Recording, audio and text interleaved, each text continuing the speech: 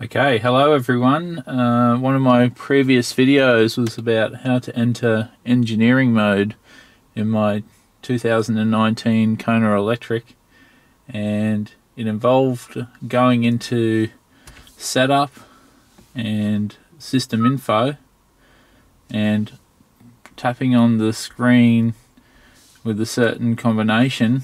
But when I took it to the dealership, they did a software update, and that now put a password on here, and I'm happy to report that I've discovered that the password is 2900.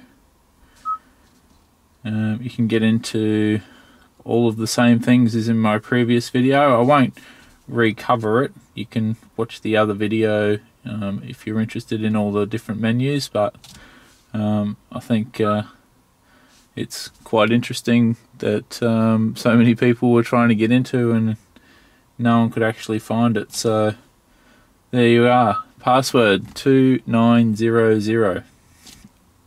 Thanks for watching.